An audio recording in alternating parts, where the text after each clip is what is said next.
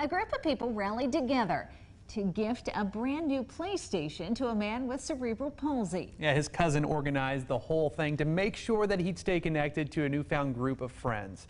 We were able to learn more on their heartwarming story. It's this week's Tell Me Good News. Oh, go Joey! Oh, get out of here with that. I don't know what to do anymore. You got lucky, bro. I thought he fumbled it. At first glance, it seems like just a casual afternoon of two buds hanging out, trash talking over who's going to pull the win on Madden.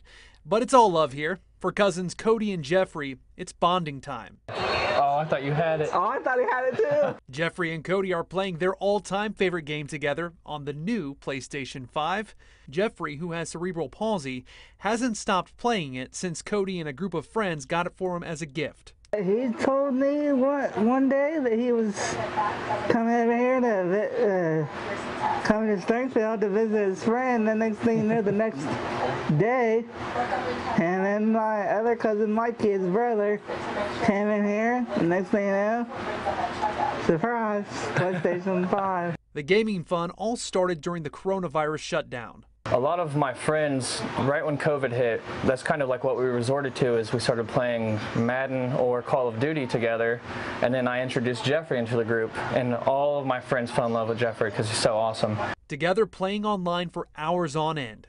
But as any gamer knows, new systems are always coming out, and it wasn't long before the gaming gang updated from the PlayStation 4 to the 5, everyone except for Jeffrey. We were just talking about like all these games that aren't going to be able to be played on the PS4 anymore, and I was like, we got to get Jeffrey a 5. And I was like, all right, let's make it happen, guys. Cody organized a GoFundMe to get his cousin his very own system for his birthday, and the community sprang into action. And literally within a day, we got almost $1,000 for him to get a PS5.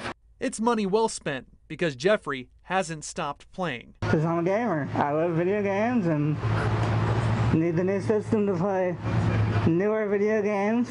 Cody says it all comes down to just doing something nice for someone else. Grateful to those who donated so he and his cousin could stay connected around their passion. Even though he's a part of my family, he became a part of other people's family as well. He's impacted a lot of people's lives just from us playing long nights on video games, so I wanted him to stay involved with everybody. Yeah, this story has a fluffy, feel-good ending, but it doesn't seem like that trash talking will stop anytime soon.